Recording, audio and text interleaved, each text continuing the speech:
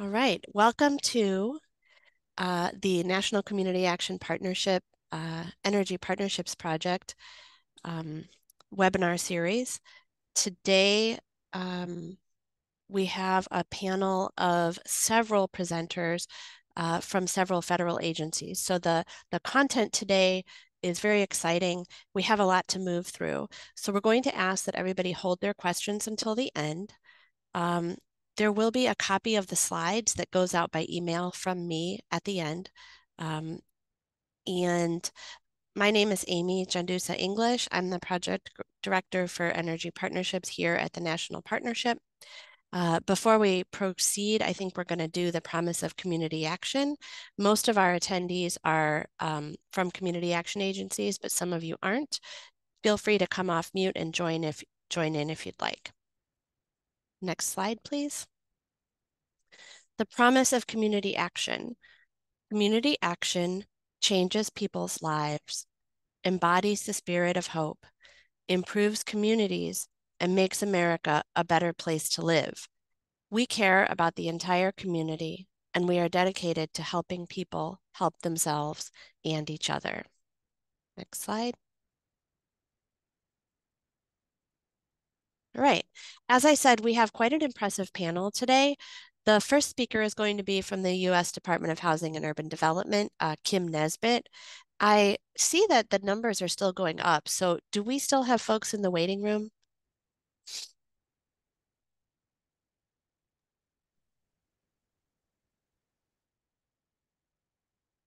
All right, let's go ahead. I'll turn it over to Kim Nesbitt to get started with our content.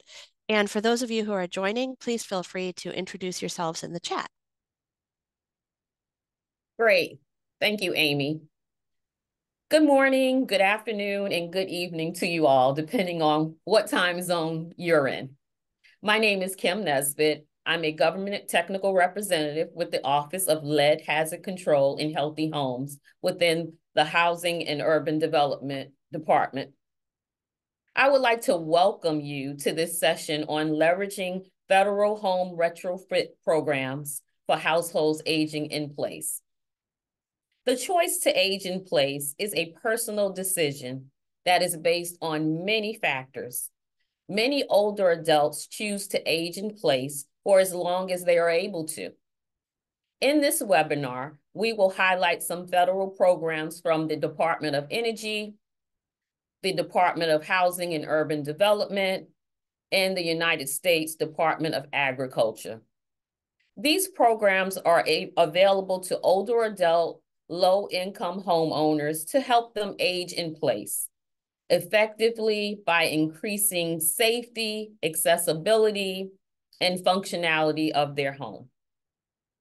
So this afternoon, we're just going to ask that you will put your questions in the chat or the Q&A box. So that's our little housekeeping tip. We have the contact information for all of our presenters. It's included in the slides. So if you have a specific question to any of our presenters, you may also email them. So at this point, I want to introduce the speakers for today. And that will be Ryan Elza with the Administration for Community and Living, Amanda Rains with the Department of Energy, Tanika Blue with the Department of Housing and Urban Development.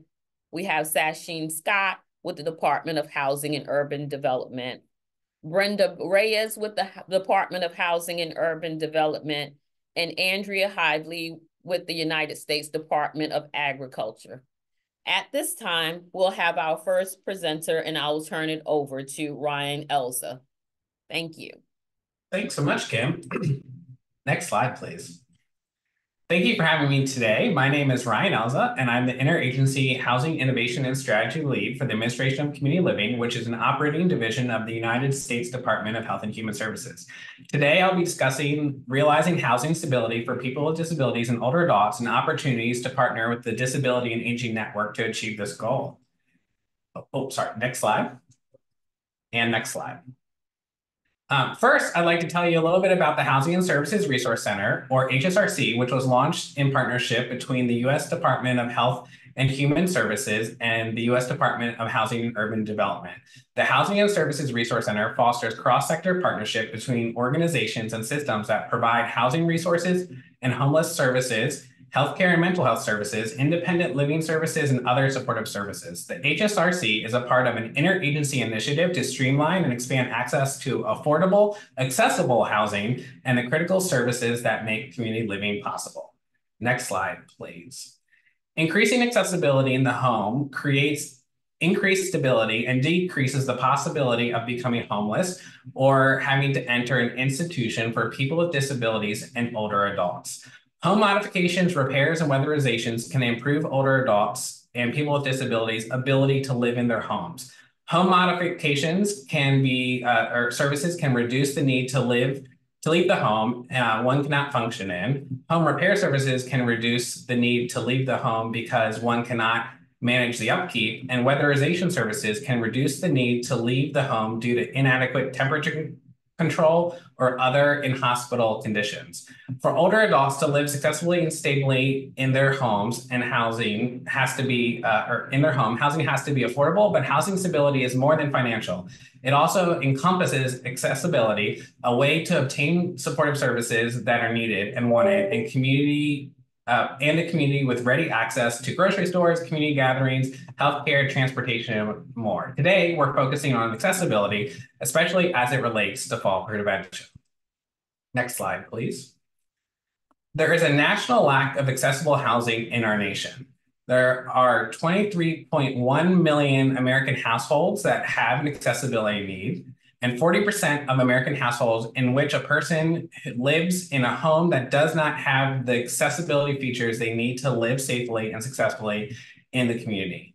And in 47% of homes, climbing up or down the stairs to enter the home is required. Just 14% of households that include persons with accessibility needs report having a ramp or lift of some type. Next slide, please. Falls have a widespread and serious impact on older adults' health. The statistics are mind-numbing. 1 in 4 older adults will fall each year. Falls are the leading cause of fatal and non-fatal injuries among older adults, and each year, 3 million people are treated in emergency departments for fall injuries. Falls may significantly reduce the ability of an older adult population to remain independent, and those who have fallen may become afraid to fall again, no matter where they live. Next slide. For those of you who aren't familiar with ACL, our mission, next slide, please.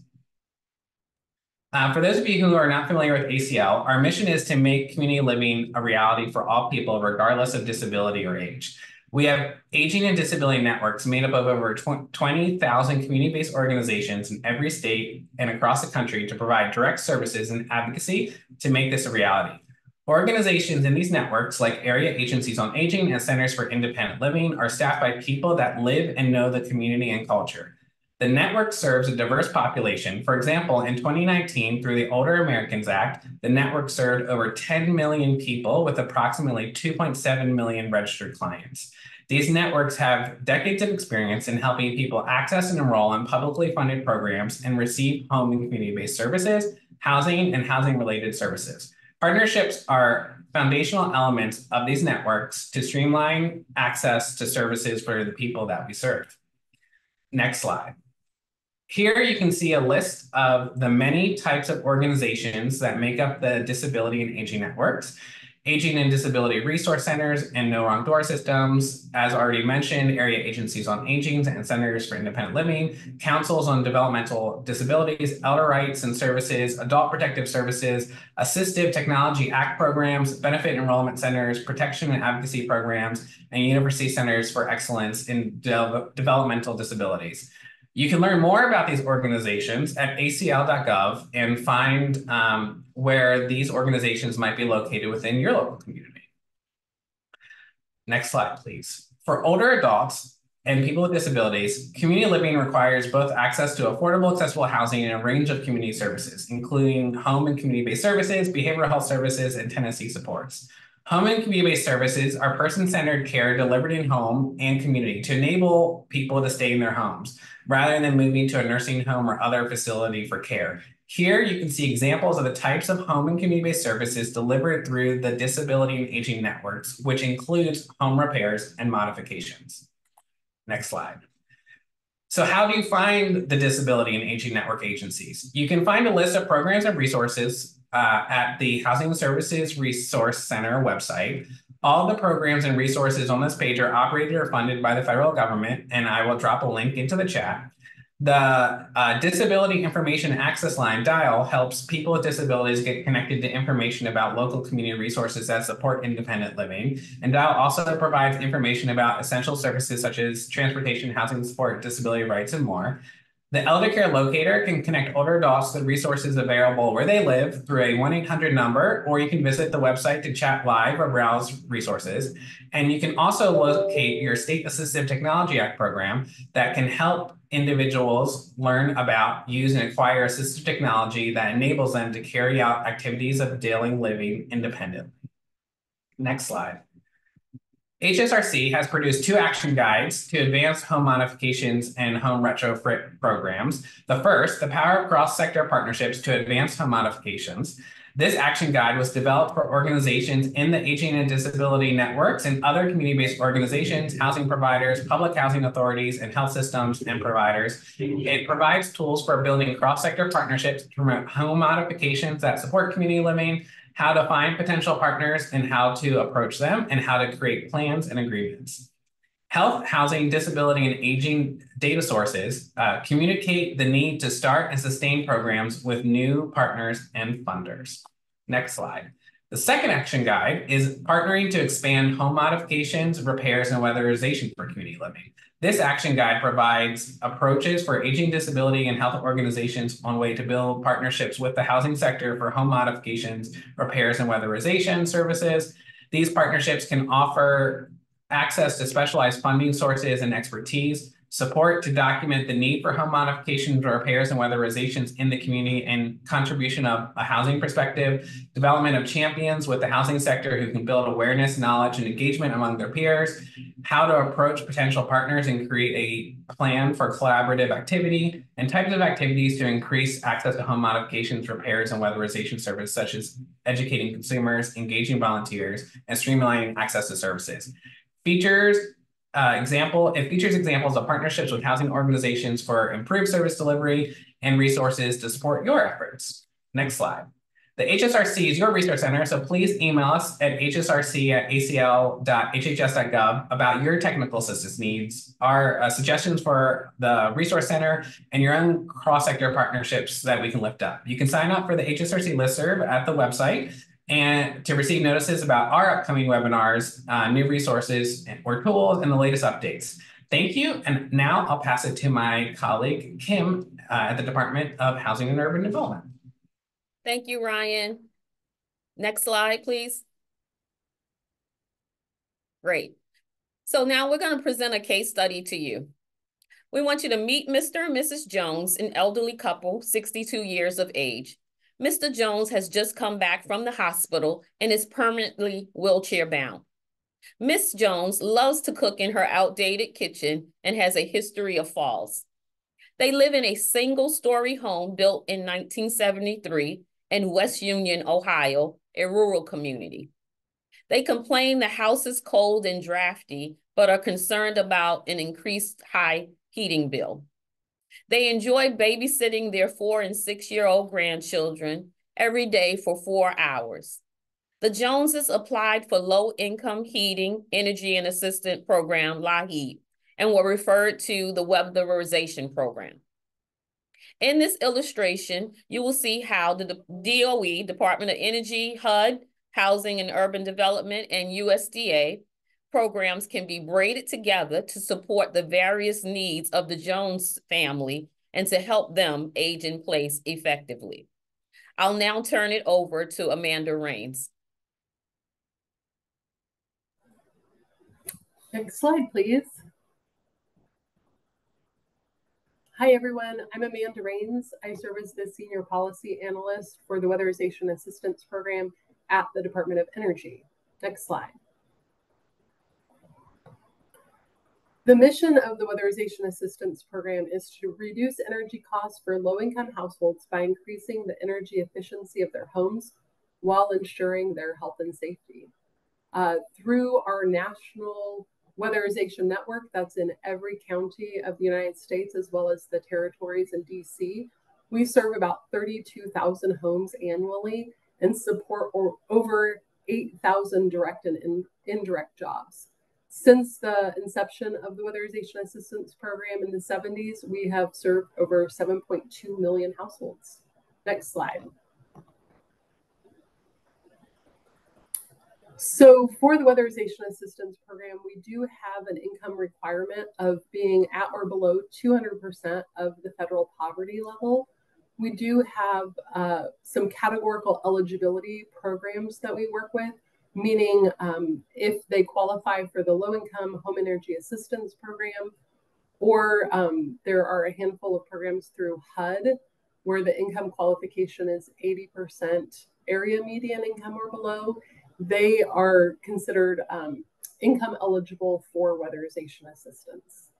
We also set some priority client categories, and those are for households that have a high residential energy use, a household with a high energy burden, for elderly persons, persons with disabilities, and families with children. And what this means is that when a household applies for weatherization assistance, priority is given to these households. Next slide. So weatherization isn't just for homeowners. We can serve rental properties as well. So we serve single family, manufactured homes, small multifamily, as well as large multifamily. Next slide. So after a home is determined income eligible, the next step is a home energy audit. And this is a comprehensive analysis of the home, which also includes a client interview where they're looking for opportunities for energy savings, as well as identifying any health and safety concerns. They create a customized work order. And when that is done, they start working with trained crews to install the new measures. And these measures have to follow national standards for how they are installed. After the weatherization work is done, all homes have to receive a quality control inspection to ensure that everything's been installed correctly and the home is left safe for the occupants. Next slide. So coming back to the case study that you just heard about with Kim, we're using Mr. and Mrs. Jones as an example of how all of these federal programs can be braided together to maximize services. So in this scenario, we will say that through the weatherization energy audit, there were several energy efficiency issues as well as safety issues that were identified. So through that weatherization energy audit, they found roof damage, insufficient attic insulation as well as wall insulation, bathroom safety issues, mold and moisture issues, narrow doorways, smoke. There was no smoke detectors or carbon monoxide detectors. There were lead paint risks, damaged front door. The list goes on. So we're going to hear more about how these programs can be braided together to work on all of these issues for Mr. and Mrs. Jones. Next slide. So these are the typical weatherization measures that are done through the WAP program. So around the building shell measures, this is where we install insulation in the attic, in the walls, in the floor. We perform air sealing, and then that's just a couple examples. Same for mechanical. We do clean, tune, repair, and replace heating and cooling systems, repair leaks in the duct, insulate ducts and heating pipes. And then under health and safety, we perform combustion appliance safety, make sure all those combustion appliances are operating correctly. We can repair and replace venting systems, install mechanical ventilation. And then sometimes electrical and water measures are installed, such as low flow flow shower heads, efficient lighting, and then all homes receive client education, and we provide education on potential household hazards such as carbon monoxide, mold and moisture, air pollutants, lead, radon. We demonstrate the key functions of any new mechanical equipment and discuss the benefit of using energy efficiency products. Next slide.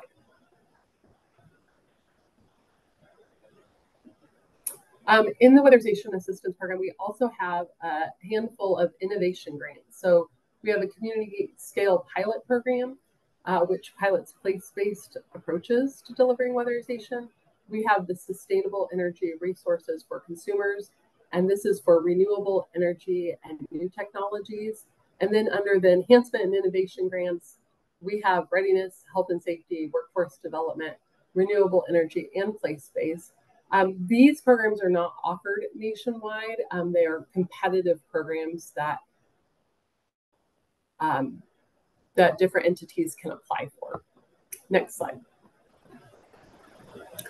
The other program that I wanted to touch on was our Weatherization Readiness Fund, and that started in program year 22, where Congress provided the Weatherization Network additional funding to try to address why homes were being deferred from weatherization.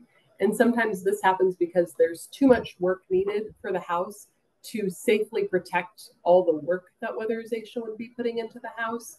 And so the types of services that can be provided under this are roof repair and replacement, repairs to walls, ceilings, floors, foundations.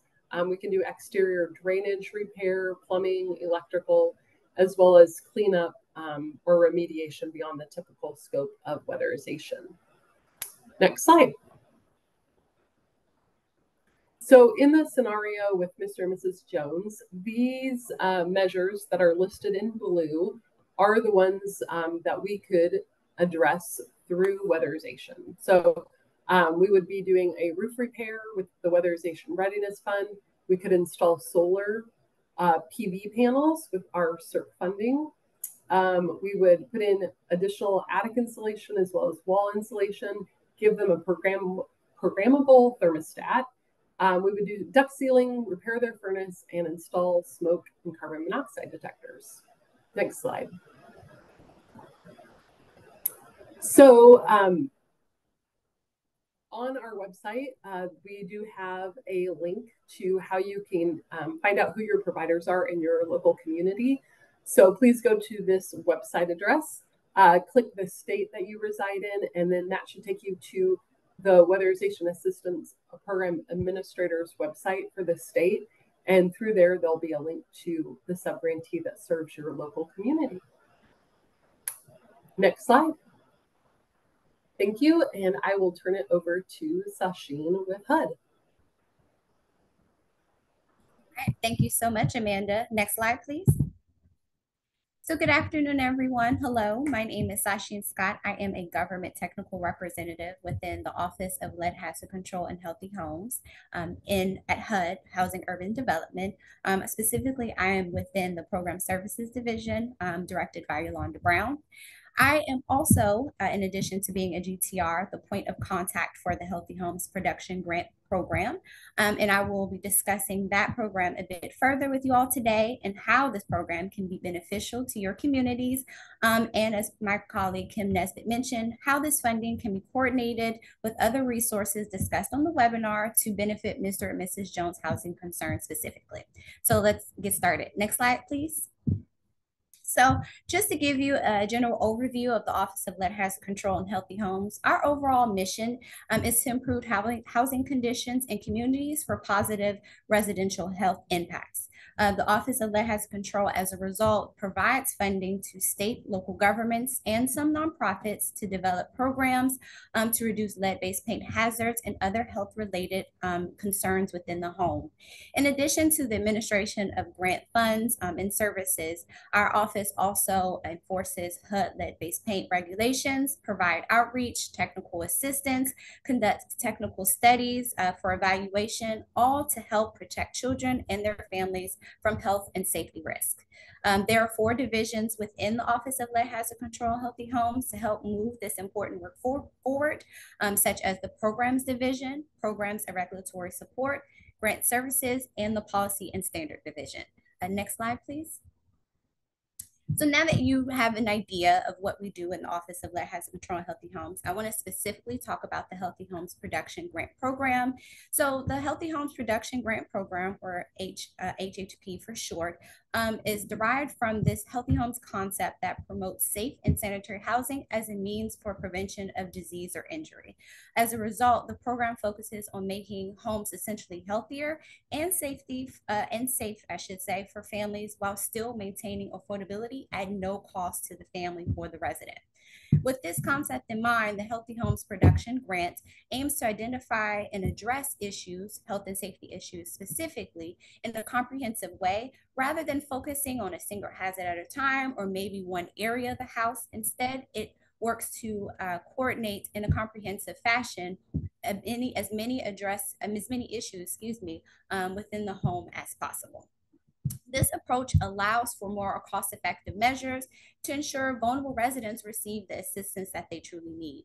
In addition to addressing the efforts within the home in a more systematic way, we aim to provide programs to help leverage partner resources and programs, again, to identify efficient methods to address environmental health and safety concerns in a more impactful way. So the program essentially, in addition to addressing the nature of the hazards within the home, encourages partner resources and programs to help identify those hazards within the home. Next slide, please.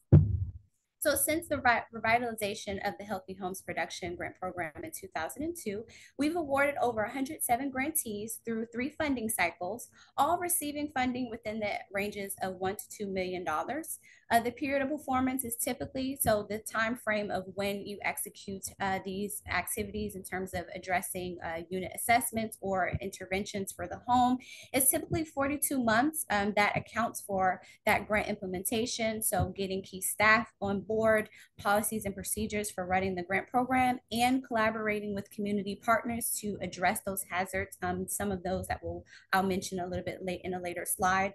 So that period of performance accounts for that time frame to help the grantees who receive the funding address the issues within their communities.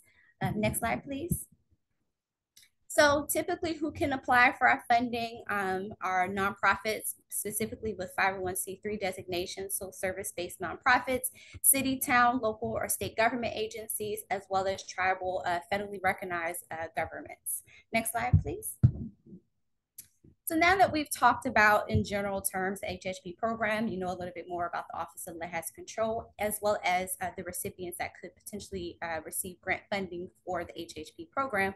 Let's talk about the heart of the program, which is the people. So the intention of the program is to serve any household, family composition that at or below 80% of area median income, AMI, and they can be living in rental housing or owner-occupied housing. Keeping in mind, in terms of the family composition of at or below 80% AMI in terms of income, the funding aims to address housing-related health concerns in most vulnerable populations. So as a result, the opportunity advises prioritizing units with children under the age of 18, older adults 62 and older, or families with persons with disabilities, given that it has been shown that a lot of these health and safety issues do impact a lot of vulnerable residents within their home. We just emphasize that the funding is best utilized for anyone that's eligible, but keeping in mind these program participants that may need these resources most. So, and additionally to identifying hazards within the housing stock of the program participant prioritizations that I've mentioned, and then of course households that are at or below 80% AMI, We do encourage that recipients of this funding can identify housing in urban or rural jurisdictions, housing that was constructed pre-1978 or post-1978. One thing to note about this funding, it is to address the current residential housing, folks that are actually living in the homes. It can't be used to develop or construct new housing stock. We want to make sure that we're focusing on folks that are actually living in the homes to make sure that they are able to age in place, or that they're able to stay in the home and make sure that there's no negative impacts to their health as a result of some issues that they may not have been able to do so without this funding, without this funding. Next slide, please. So once a Healthy Homes assessment is completed, here on the left-hand side are some of the hazards or concerns that could be covered within this funding. So specifically some of the things that we can test or address if needed based off of, like I mentioned, the Healthy Homes assessment. This list isn't exhaustive, but there are some common considerations based off of what we have known to be true for a lot of our grantees, and then just the intention of the program as we implemented it. On the right-hand side is also other allowable costs, so important work to help to address units or assess units and address any of those remediations or issues that may come about from the assessment. So building capacity to train maybe community partners, targeted outreach, so making sure that you're able to find program participants and get the word out about the great benefits of this program, and supplies necessary to help move the work forward. So if there's anything that's needed in terms of completing the assessments or anything that is a result of maybe some hazards that are identified, our program funding can certainly address those supply needs, as well as other technical resources to help move, as I said, this important work forward. So next slide. So we talked about Healthy Homes in general in terms of the eligible activities, program participants. Now I'm going to narrow down and talk about how this program can help to benefit Mr. and Mrs. Jones' housing concerns. So one important thing to note is what we can do with this grant program. You guys can see my pen here. We can address moisture and mold remediation. So if there are issues such as that have caused maybe moisture or mold concerns, we can address those with the grant funding. Maybe it's repairing leaks, dehumidifying damp surfaces, or removing wet or moldy building components. We can certainly do so once a Healthy Homes assessment, of course, is completed. Additionally, over here, you'll see that my pencil is pointing to the lead-based paint testing and remediation. So given the information that Kim Nesbitt shared with us, this house was built pre-1978. Mr. and Mrs. Jones's grandchildren spend a considerable amount of time, and they are under the age of 6. So we want to make sure that if there are any lead-based paint hazards or issues, we can test to see what those issues may be, and then of course remediate if needed. Of course, with radon being a concern also, if Mr. and Mrs. Jones does not have an active mitigation system, or they haven't had a valid radon test within the past 5 years, we can certainly test for radon, and if needed, mitigate that also with HHP funding.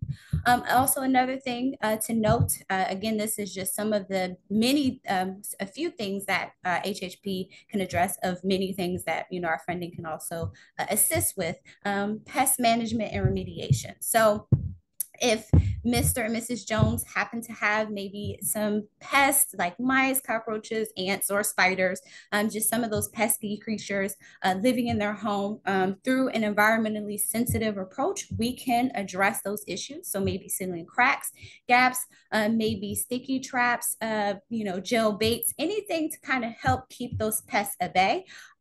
We typically use an integrated pest management concept where we don't want any of those harmful pesticides that could impact Mr. and Mrs. Jones's breathing capabilities or their grandchildren's health by having, again, some of those harmful pesticides. So again, it's an environmentally sensitive approach that we heavily emphasize, again, once a Healthy Homes assessment is completed. So next slide. So if you're interested in learning more about the Healthy Homes Production Grant Program or any other programs within the Office of Lead Hazard Control, or also just learning about the different divisions that I mentioned in the office earlier on the webinar, my portion of the webinar, here is our website. Next slide, please. And if you have just general questions about the Healthy Homes Production funding opportunity, here's my contact information. Again, my name is Sasheen Scott. I am a government technical representative within the Office of Lead Hazard Control Healthy Homes. Thank you so much for your time. I'm now going to turn it over to Brenda Reyes, who also works within the Office of Lead Hazard Control Healthy Homes, to share some more other funding opportunities that you can leverage on this webinar. Thank you so much. Thank you, Sachin. I love your presentation. Good evening, everyone. My name is Brenda Reyes, and I am the Director for the Policy Standards Division. This division resides in the office, next slide, please. This office resides within HUD. The Policy Standard Division support research on improving cost-effective methods to identify and control lead-based paint and other housing-related health and safety hazards, with a particular emphasis on children's health. Next, please. Our program includes the Lead and Healthy Home Technical Studies Grant Program. This is the research arm for the division, the Radon Testing and Mitigation Grant Program, and the Healthy Homes and Weatherization Cooperation Demonstration. Today, we are focusing on the weatherization, the Healthy Home and Weatherization Cooperation Demonstration Grant. Next, please. The Healthy Home Weatherization Cooperation Demonstration Grant Program is looking for strategies to effectively coordinate between HUD, Healthy Home Production, and the Department of Energy WAP programs to maximize program efficiency and benefits in low-income communities. We award $1 million per application. What can this grant do for you? Please, first is support the coordination between HHP and WAP programs to maximize program efficiency. Further weatherization goals by reducing WAP program deferrals.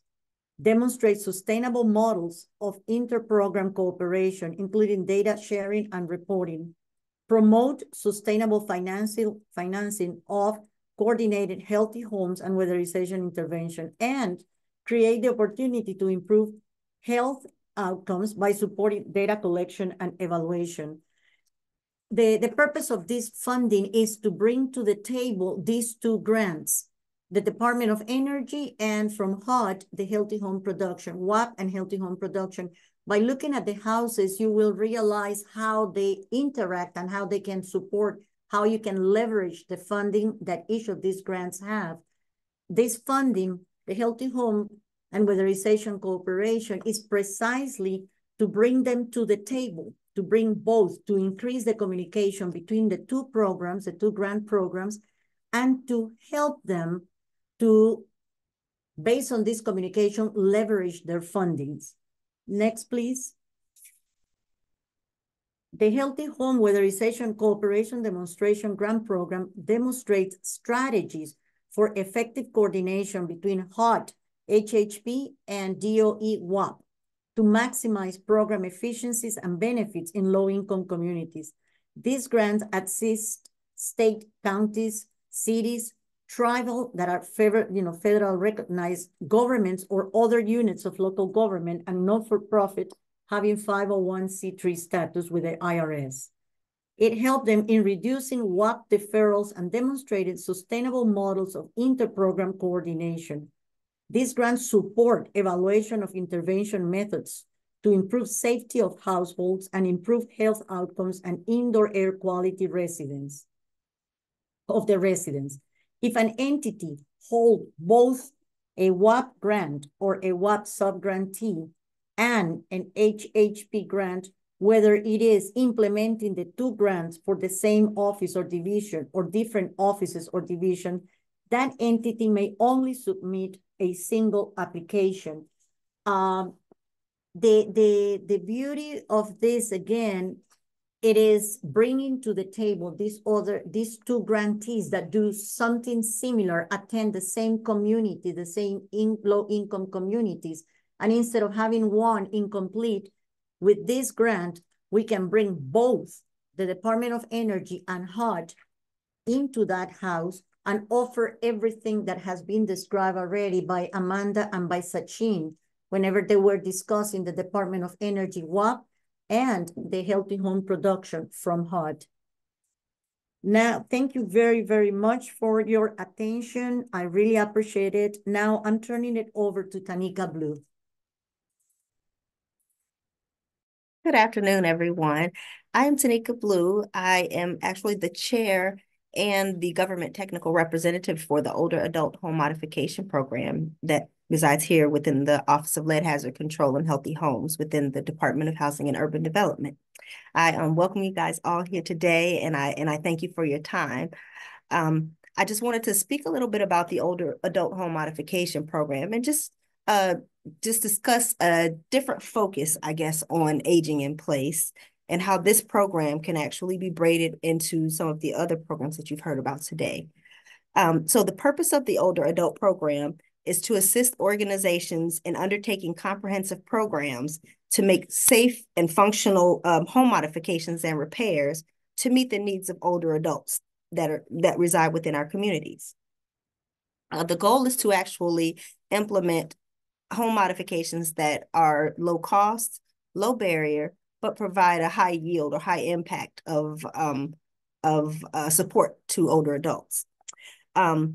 With the intent to reduce falls, increase their independence with their everyday self-care performance, with an emphasis within this program to actually address the individual, the person, the environment, as well as their occupational roles within their home and within their families. Next slide, please. Thank you. And so who's available? So I'm so sorry. Who's actually eligible to apply for these services or for this grant? So this grant funds city, state, local government agencies, nonprofit organizations with 501(c) status with the IRS.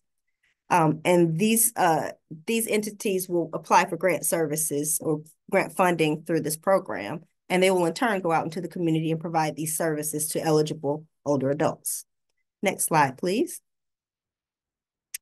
And as I stated earlier, the goal is to provide these low-income elderly adults within our communities with low-cost, high-impact modifications to promote effective and safe aging in place. Next slide, please. Okay, and so just a little bit of information about who's actually eligible to receive funds through this program. So this program is available for older adults who are above the age of 62. They have to have low income. And so that means that they have an income that is either at or below 80% of the local area median income.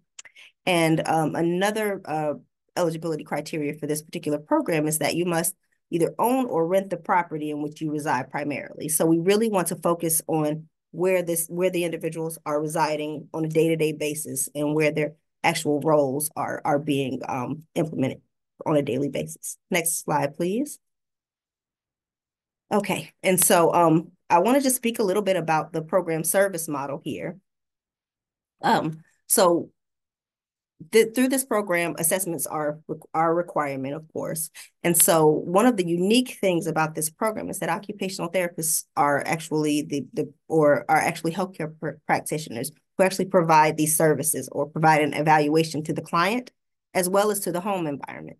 And so they'll go into the home environment and they're looking for some incongruency between one's ability to take care of themselves from day to day and engage in their activities of daily living, which would include their ability to dress themselves, feed themselves, bathe, perform housekeeping, prepare meals, get themselves in and out of bed every day, things of that nature.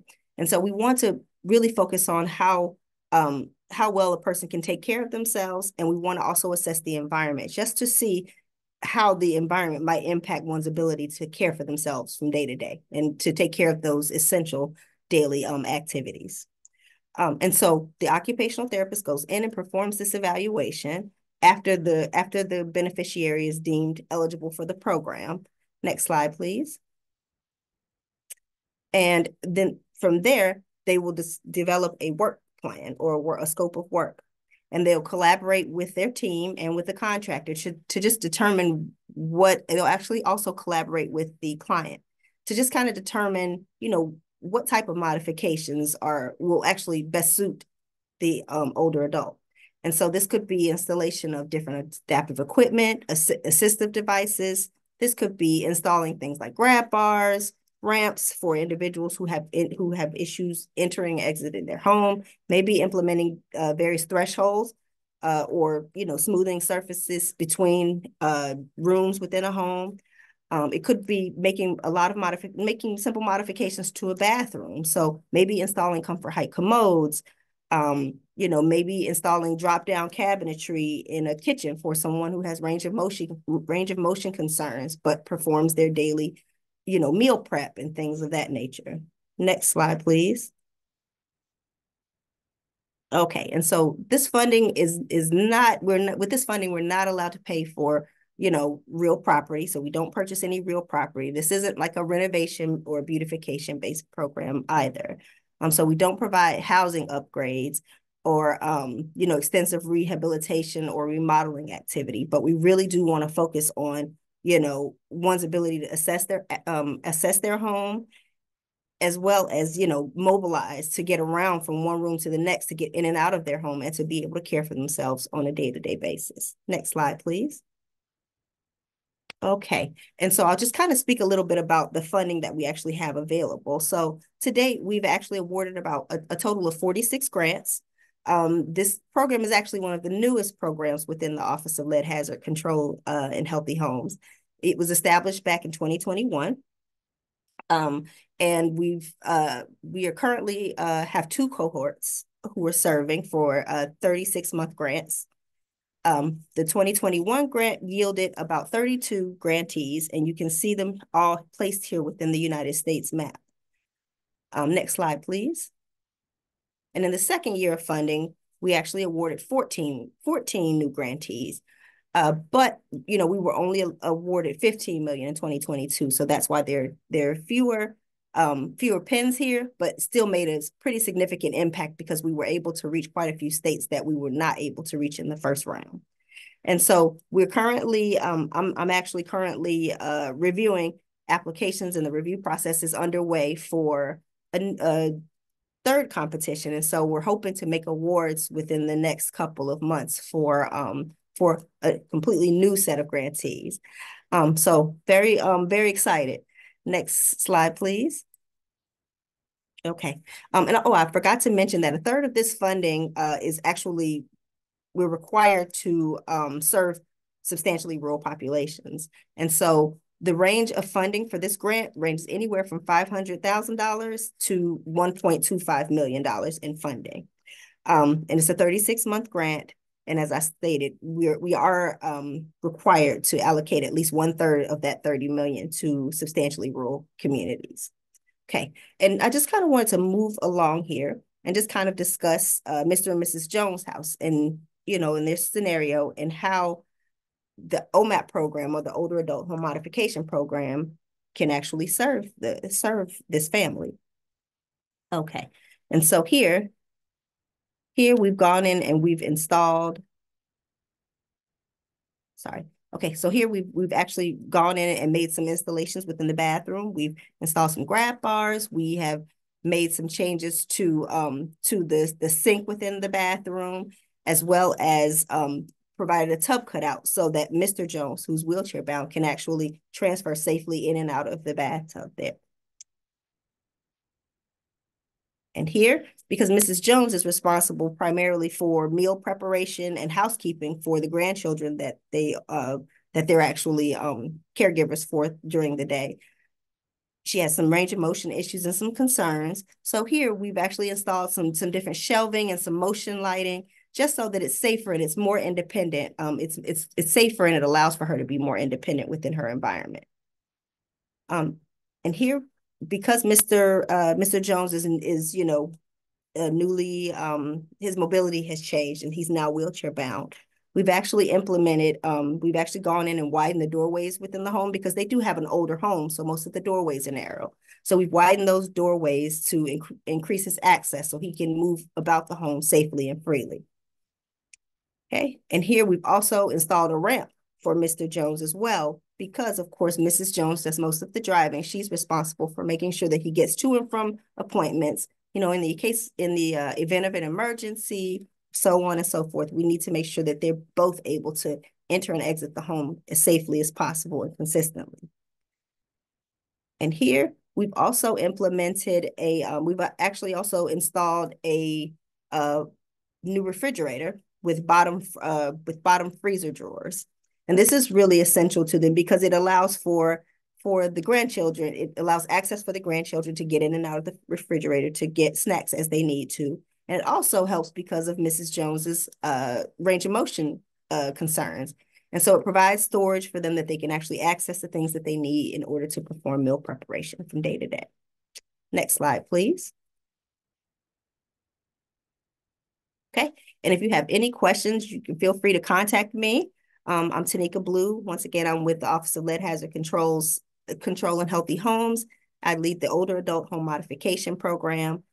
I have my phone number here as well. I will also drop a link for our funding opportunities page in the chat so that you have access to this grant and others that we house within the Office of Lead Hazard Control. And I thank you guys for your time, and I look forward to hearing from you. Thank you. And from here, I will pass it on to Miss Andrea Hively. Thank you, Dr. Blue. Hello, everyone. I'm Andrea Hively, Branch Chief with the Single Family Housing Direct Programs over here at Rural Development. And I'm just super excited about all that we've heard today. It's always important for us to work together in order to provide the best outcome for the people that we serve. And Mr. and Mrs. Jones are getting quite the great services here between HUD and DOE and what I'm about to share with you as well. And I'm loving seeing you all collaborating here in the chat as well, because it really does take a village to serve our communities. We here at Rural Development are specifically focused on rural communities. So next slide, please. I just have a few slides left for you, and then we will get to the questions. So I think we will have some time. Keep those great questions coming in the chat. I'm going to talk quickly about rural development's organizational structure because, of course, you need to know the players if you're going to win the game. And then I'll talk about the rural area designations and our income eligibility because, as with HUD and DOE, the income always plays into your eligibility for our programs. And, of course, for rural development, you must be in a rural eligible area. Talk a little bit about program funding levels so you know what to expect when you're coming to us for funding, how much money we do have. I'm going to talk about our Section 502 direct home loan, which is primarily used for home purchases. But if you can't get into that very low income category for our Section 504 repair loan, we can absolutely do a Section 502 direct loan to meet your home repair needs. We'll talk a little bit about packaging because that's a way for nonprofits to actually make some money, bringing applicants and applications to us here at Rural Development, which you may already be doing or may end up doing if you start utilizing our programs for your communities. And then last, I'll talk about our two primary home repair loan programs. Next slide, please. So Rural Development has a national office where I work and operate from, and that is primarily based in Washington, D.C., but I'm actually in Washington State, so we have coast-to-coast coverage for you at the national office. We allocate funding, we write policy, and do those kinds of national type items. The state offices actually direct the area and local offices, and that's who applicants really go and apply to, is those area offices. So I would really encourage you to check out our website and drill down to who your state offices that oversees the state staff and doing all of the hard work to make these loans and grants out there. And then learn your area office staff because those are the real ones getting the work done and pushing those dollars out the door. Next slide, please. Second important website to check out is our eligibility website because you need to know where the rural areas are. You know, we say it's generally populations of 10,000 or less, but there's grandfathered areas up to 35,000. And we redo our maps about every 2 to 5 years. And we just redid them recently. So if you used our programs in the past, I really encourage you to come to our website here, the eligibility website, and drill into your state and your region, and you'll see this yellow outline. These are the areas that are eligible, and here's where you are eligible. Second important thing about this website is income eligibility. Our programs, you do have to be below a specific eligible or income level to qualify. And these income levels we do get in consultation with HUD every single year. And so they'll be coming out again here in the spring. But lucky for us, we have a hold harmless clause, so our income levels never go down. So eligibility website for rural eligibility and for income eligibility. Next slide, please. So how much money do we have? Well, last year we had 1.25 billion to make direct housing loans. If the news is right today, we probably only have about 800,000 this year. It does ebb and flow, but we'll get all that money out into the communities just as fast as we can. Now, our repair grants have been pretty consistent. We've been getting 32 to 30 million. And so we'd love to put that into your communities as well. Now, last fiscal year, we did receive some disaster-specific funding. So if you had a calendar year 2022 presidentially declared disaster, we have some money for you, and I can't wait to tell you about it because we want to get these dollars out into your communities. Next, our 504 repair loan, we do tend to get about $28 million there. And then last but not least, our housing preservation grant. Now, this is a cool grant because organizations such as yourself, nonprofits, housing authorities, can apply for this grant directly. And then you in turn provide those dollars to repair to the community, and you can charge part of your admin costs to that. So we'll talk a little bit more about that as we go along. And we have a little disaster money set aside in the housing preservation grant program too. Next slide, please. And I have to thank my esteemed Caroline Evans, who's dropping some great links to the chat for you, because obviously you can't click on your screen and just check them out right now. So if you do want to check them out right now, they're right there in the chat for you. And so thank you, Ms. Caroline. So our direct home loan program. Now, I mentioned that this is typically used to purchase a home, but we can use it for repairs. This is a low income eligibility, and it is a 1%, as low as 1% subsidized home mortgage or home repair loan. We can loan up to 100% of the value of the home, go up to 38 years even in some terms, and you just have to be in that rural eligible area. Property requirements, we just ask for an inspection to be done, and we want to repair any major safety or health hazards. So this can be used for repairs, but it is primarily used for home purchases. Next slide, please. Packaging. You can package for the program I just mentioned or the one I'm about to mention, the 504 program. But the great part about packaging for our organization is you can get a fee up to $2,000 if you're working with an intermediary organization. And then the intermediary organization who helps you, quality control your files, submit them through the e-forms receptacle system. They'll take part of the fee in order for providing those services to you. If you happen to get an opt-out, you could earn up to $17.50. But again, it's a great way to earn cash on something you might already be doing, and a great way for us to get package applications that are ready to go and doesn't take a lot of shoring up with the applicant and working back and forth to get the documents we need. And a great way to start packaging for rural development is to do the 504 direct home loan and grant program packaging. It's a smaller fee, but you don't have to go through the steps to become a certified packager, which I'll talk to you about next. To become a 504 loan and grant application packager, all you have to do is sign a memorandum of understanding with your state office, and you're off and running, helping people in your communities. Next slide, please. So in order to actually become a certified packager, and the reason being is, packaging mortgage home loans can be a little bit more complicated than a grant repair loan. You do have to have at least 1 year of affordable housing experience and be employed by a qualified employer. So that would be like a nonprofit or a housing authority, those types of things, Indian tribes, those types of things. You do have to take a 3-day classroom training, and we do have those virtually offered through our intermediaries. So you don't necessarily have to go to one. You might be able to get into one of those virtual trainings. And then after you take that training, you have 1 year to pass the test, and then you'll become a certified packager, and you're able to start earning the big dollars on those 502 direct home loan packages or repair loan packages. Next slide, please.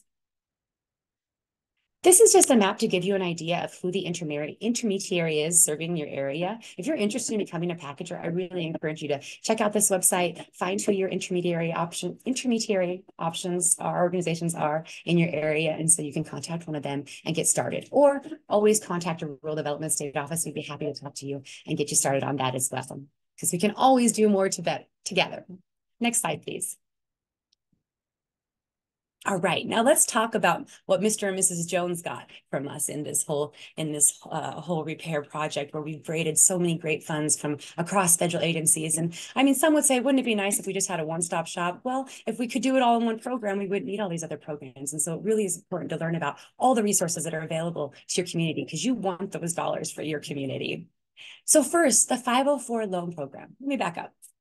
For every program you see here on your slide, you must be very low income. So I talked about earlier the 502 program for repairs. That's because that can go all the way up to low income.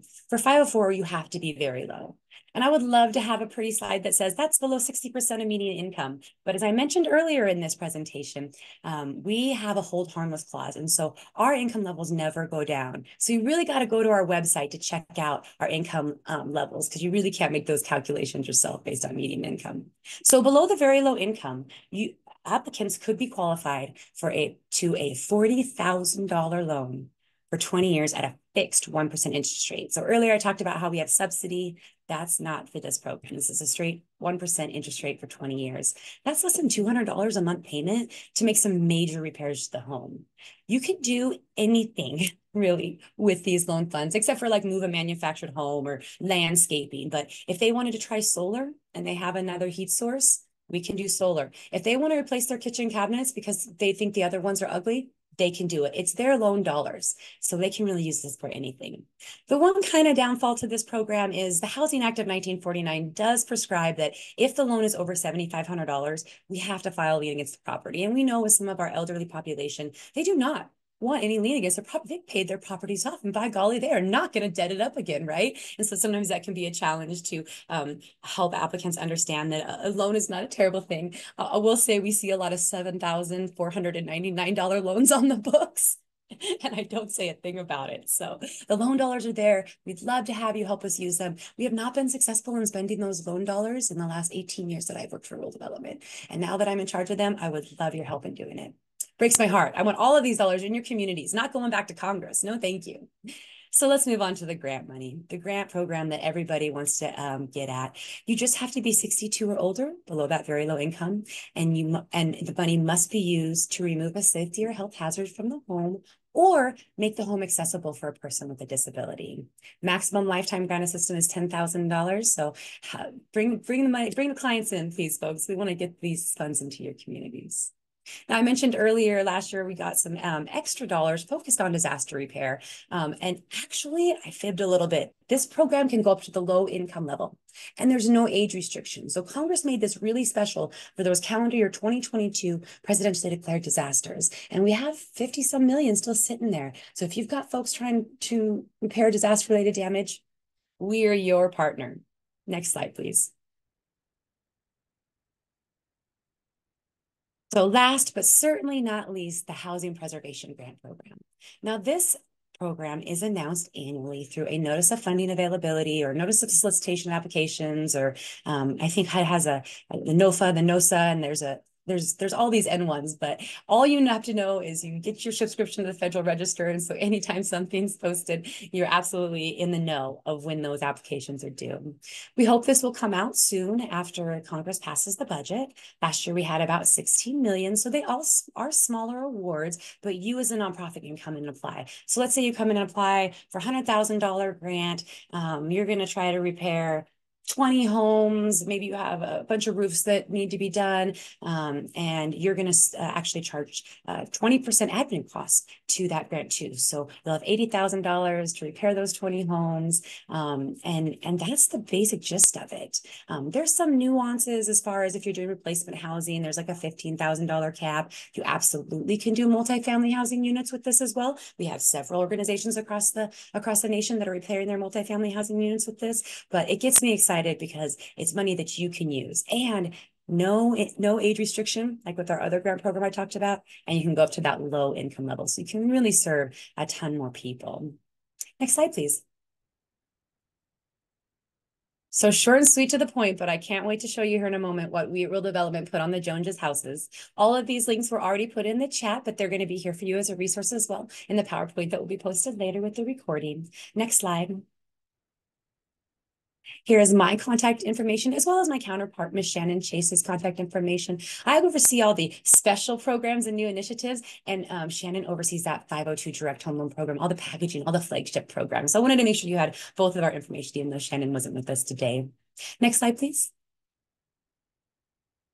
All right, Mr. and Mrs. Jones's houses just come together so well. They are going to be able to age in place and be safe and take care of the things they need. We went with the new kitchen cabinets for those loan dollars. I mean, they had all these other fancy things. The cabinets just looked out of place, and they said, yeah, you know what? We'll take that $7,000 loan, and we'll put in some new kitchen cabinets so that all of the great things that we have all flow together. We replaced the windows. That was one thing they thought, you know, we could definitely maybe save some heat savings here, or even just bringing the house up to the 2000 centuries can be important. And then we replaced the doors. Maybe they were heavy, maybe they were just dilapidated, maybe it was a safety issue, but we could do all of those things with our funds. And we were happy to work with the Department of Energy and HUD to make this home more than decent, safe, and sanitary, almost a dream home for Mr. and Mrs. Jones to live in for the rest of their days.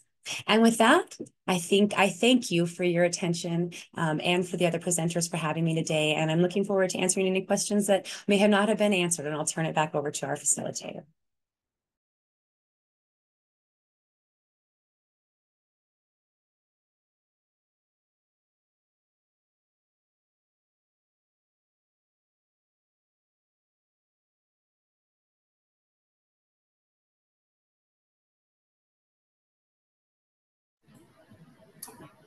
Amy or Emily, do you want to throw out questions to the speakers, or?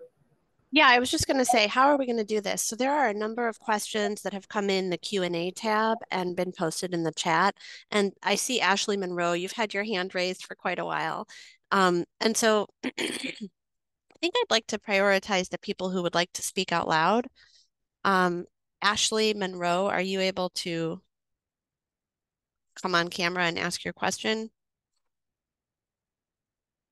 I lost your hand. Okay, and I see Randy Trumbo. Okay, Randy, go ahead and ask your question.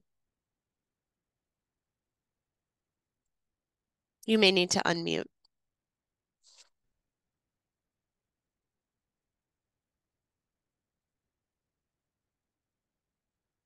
Randy, yeah, go ahead. Well, I'm hearing a lot about this. I've had help before, but now that was in Iowa.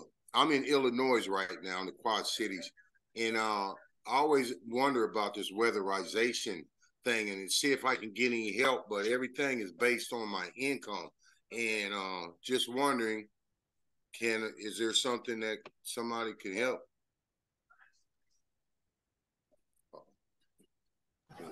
Hey, Randy, as I presented, the Weatherization Assistance Program is for low-income households that are 200% of the federal poverty level or lower. DOE has— Your volume is real low. Yeah, so I believe if you could go to that map, that link that I provided in the chat, and find out who your service provider is for your area and apply through your local provider, that you can see if you qualify for the grant program. If your income is higher than what we have deemed as low income, there are a lot of federal rebate programs that are coming online in the state soon, and I'd be happy to drop a link to those programs in the chat. Yeah, that would be great. The other thing, Randy, you'll receive an email from us at the end with all the slides and links.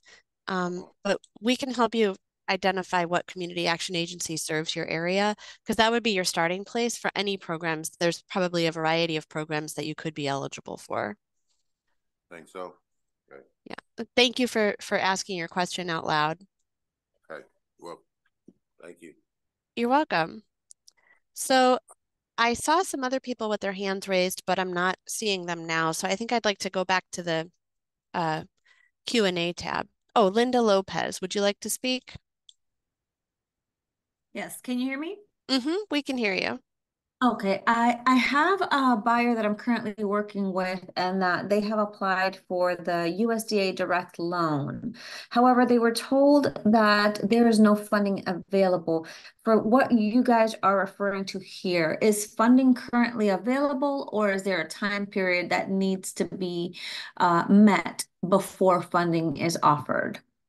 That's a great question. And unfortunately, so the government has been funded under, and some of you may know this, three continuing resolutions, meaning that Congress has not provided us our full appropriation bill. And so under each one of those continuing resolutions bills, we are able to get partial funding. But unfortunately, we ran out from this first or second CR like the beginning of December. And so then by the time the second or third CR, I'm confused which one we're on now. It's two or three. I think we have another one coming, but we were so backlogged in those that were waiting on money from those 3 weeks not having money that all the money they gave us in the second one was gone. So as soon as we get a full appropriation bill or another CR, we'll get another drop of money in the bucket or the money that we'll receive for the rest of the year. But it is true that we are going to be limited in our 502 funds this year because last year Congress gave us about 1.25 billion, and this year I'm seeing about 800 million. So we're going to be down in our funding. But what I would say is applicants are welcome to apply. We'll get them through eligibility and put them in the queue for funding. But that can be really frustrating for the purchase and sale process, right? We're asking for a 60-day purchase and sale agreement in hopes that we can make sure the funding goes through fine. But if you have a buyer or seller that's not willing, then that does create a challenge. So I hope Congress will be able to come together and get us a budget soon, and we'll be able to overcome this challenge a bit. But thank you for asking that question. Yes, we have plenty of grant money, repair money we do have, but unfortunately purchase money is a little low. Thank you. Yes. Thank you, Andrea, and thank you, Linda. We have a question from Jomo McLean. Yeah, can you hear me? Yes. Okay, great. I work for a building development company, and I see a lot of things that could benefit from, getting some special accommodation. Like, for example, you have some disabled parents who have to walk upstairs, or some having problems. They're ageable and they want to remain in their homes, and they have the need for wheelchair, for some modification whatsoever. Now, can they apply on their own, or we have to do that for them to get that help? I'll go first. For rural development programs, they can apply directly to us through their local office. Okay. For HUD or DOE, I believe it's a little bit different, right?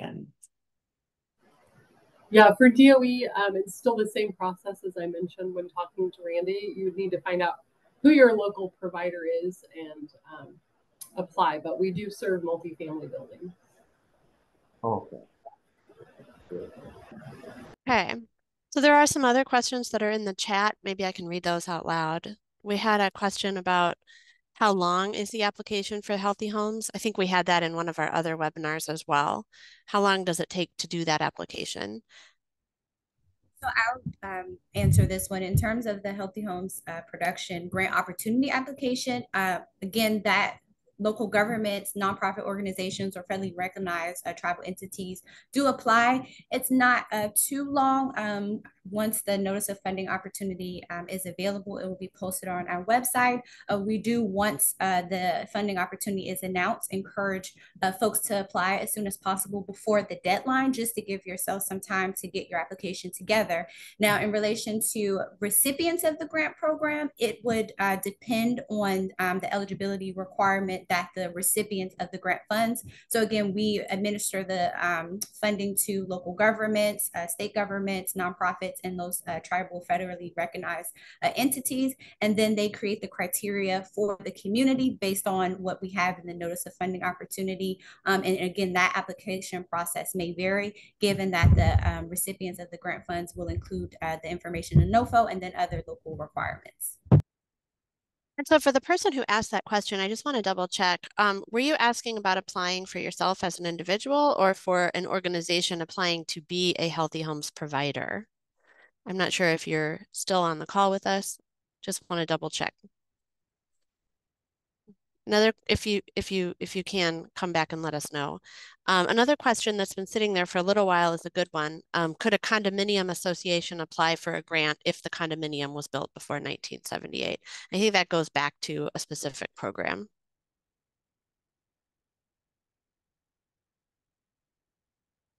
So I would say for Healthy Homes production, it would depend, I think, depending on some of the nature. If it's owner occupied condos, and each condo within that association would have to apply based off of the criteria identified in the NOFO.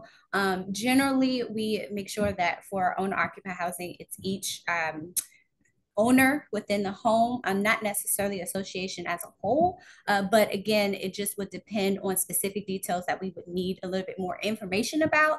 But considering that it's built before 1978 and then they meet the income criteria, possibly, but again, we would have to explore that if that were we would need a little bit more information to just fully give the full answer to that. So I'd say, in short, it would just depend, given some more information about the circumstance.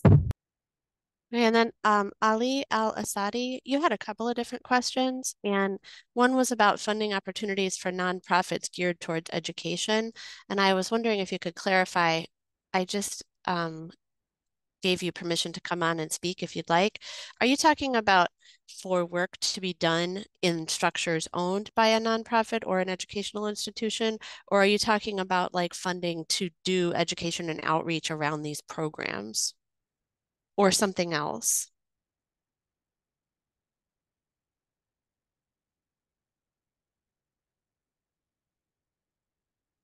Okay, Ali is not coming back to us, but if you do want to speak to that, raise your hand, Ali. Jomo McLean.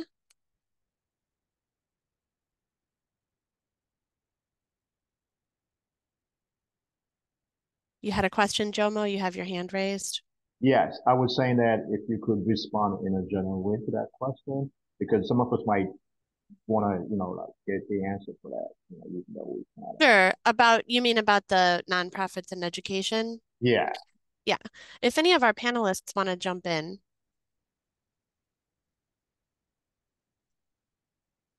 I would just say for Healthy Homes Production Grant Program, the focus is, of course, the unit assessments and unit completion.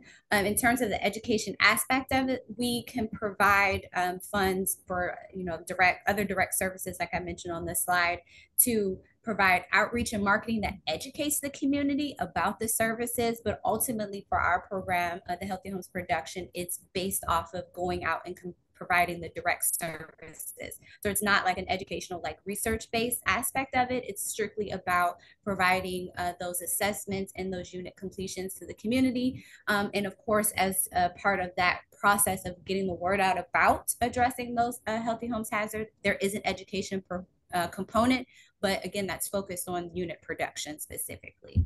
I hope that answers the question, I think, from what I understood correctly. And this is Amanda from DOE. I dropped a link into the chat for Renew America's nonprofit website, which is a program that helps nonprofits become energy efficient. Yeah, for the Department of Energy, there are, I think, a couple different programs that can do various building energy efficiency retrofits for nonprofits and schools and things like that. All right, any other questions that we've overlooked? I'm so excited that we have so much engagement. How about I do want to add to the education piece. If sure. For the HHP, if a organization that receives the funding and they need education about administering those direct services, we do provide the education piece for that. So if that was one aspect of the question that I missed, we do, for instance, provide like Healthy Homes best practices training. So helping to complete the Healthy Homes assessment for folks that are going out, the key staff to provide the services. So just wanted to add that there if that was part of it. Okay, thank you, Sashin. There's a question, are all the funding opportunities restricted to recipients that have income limits? I think the answer is yes. So all the programs that we're talking about have income qualifications. Does anyone want to add to that? No, I agree, but since that's an anonymous attendee making Mhm. the question, I see one a little lower that might be them saying it a little more specifically, and it's about help for weatherization or repairs for people who are actually renters wanting Mhm. to stay in their home since it's income based, whose income will be based on. And so I will I say see. for my two programs, the 504 program where the applicant is applying directly to us, rural development, they have to be the owner for that program. But if the nonprofit has that housing preservation grant, they would be able to potentially repair that unit. But Mhm. I'm questioning whether or not you're saying they like it's an individual home or like maybe even like a townhome that an individual owns. It's not like a multifamily Mhm. housing unit, and that can get a little more tricky, at least for my programs. But they might be asking for weatherization or the HUD programs as well. So I'll stop there. Right. This person is asking about weatherization or repairs, um I think it's just the simple question about renters versus owners. So in Yeah. most cases, they're looking at the income of the renters, not the income of the owners. And so with weatherization and most of the other programs, the work can be done on a rental property. Is that correct?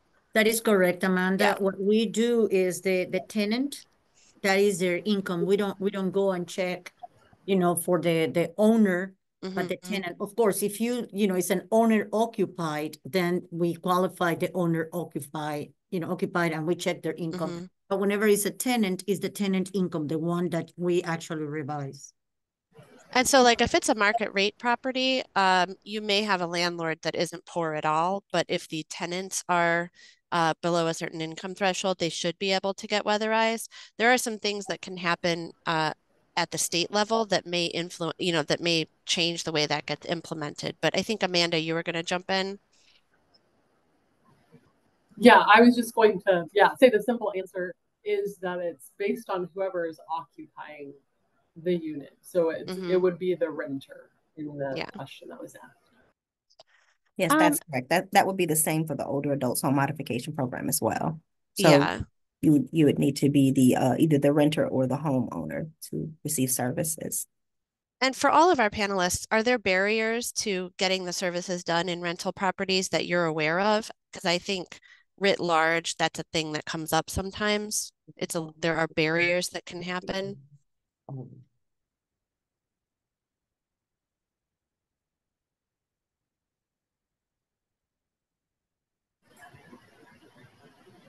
Amanda. Yeah, I was just going to say that, there could be barriers regarding like, do renters know or homeowners know Hmm. that the repairs will be based on who's living in their house? It's not about their income, but who lives in the home. And then I think it's about, needing to educate both the owner of the property as well as the renter on what's going to happen, what are the phases of weatherization, so that everybody stays on the same page. Okay. This is Brenda.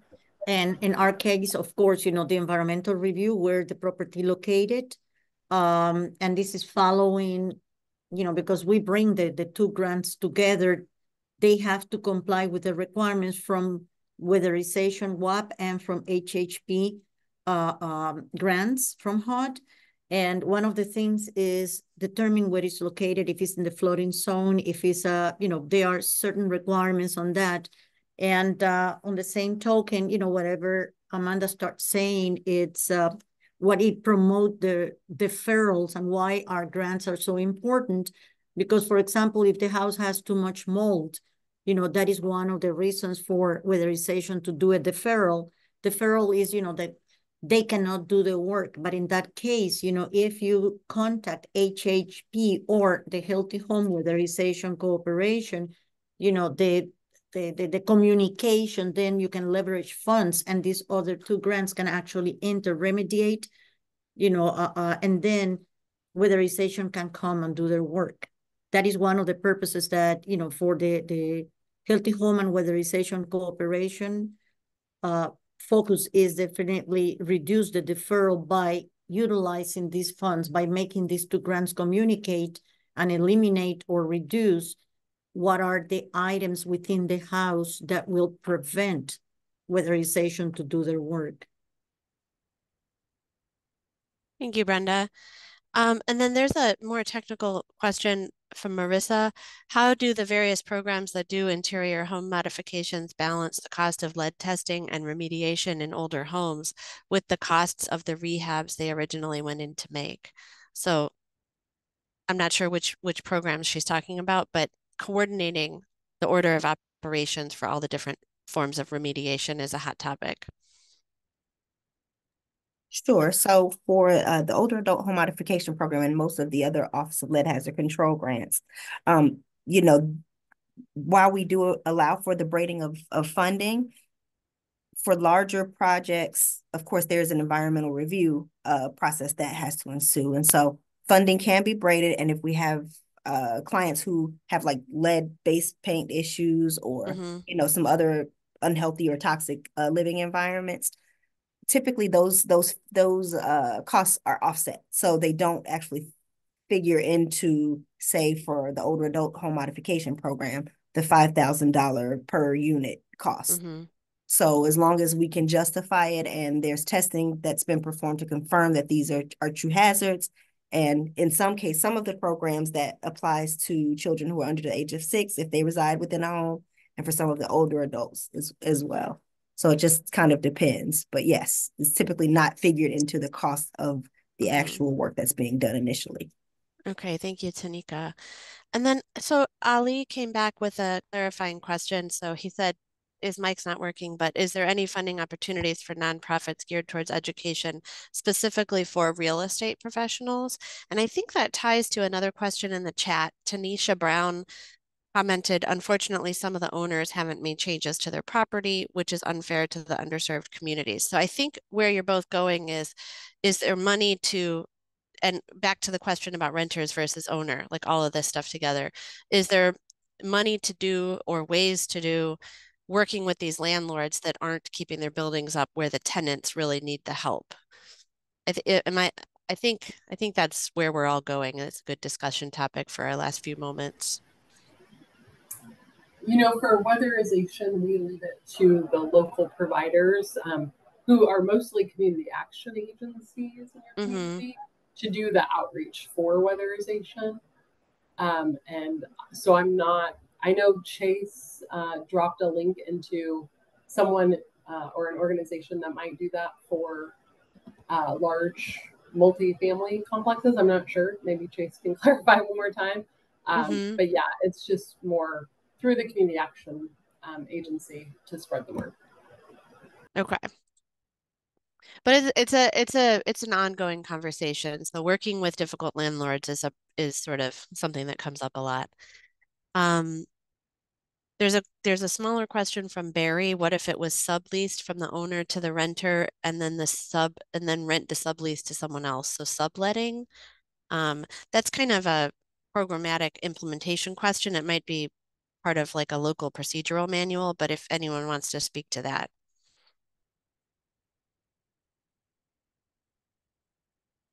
Does anyone have thoughts on subleases? I mean, yeah, I would agree. I think it would depend. I know specifically for the rental housing, it has to have a lease involved in terms of services. So again, it would be a little bit more question and evaluation to see what the case is specific to determine. I know for HHP, if that's something that could potentially be eligible, especially it gets a little bit complex, so to speak, since you're talking about subletting from someone else. So essentially it's changing hands a few different times. So we would kind of need a little bit more information, and it would be more technical in the weeds if you had the funding to really share if that's something that could be eligible. So it is a local concern. And again, it would just depend on the policies and procedures once the grant funds are administered to the recipient and then, administered out to the rental housing. So it would depend.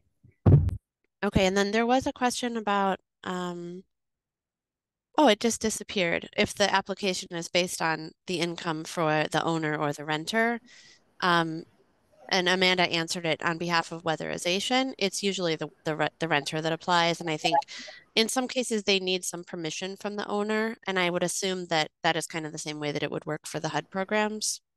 Yes, I think Brenda answered that too. Essentially, Okay. the application, if it's a rental, would be on the tenant, and then if there's other conditions, that's something we would discuss. But yeah, Brenda answered that for the HUD program. And for Tamika, when is the next opening date and application deadline? We have not been funding has not been appropriated yet for the next round of funding, but I Okay. encourage you all to bookmark and monitor the HUD funding opportunities page. I did post it in the chat here, but I can post it again if need be. But I would tell you to continue to monitor that. That's where we would typically put any funding opportunities that arise that become available. Okay. Did I miss anything in the chat? Is there anybody else that needs to raise their hand? I think Tanisha Brown commented on problems partnering with nonprofits and developers in Los Angeles. Any other questions or discussion items before we let our presenters go?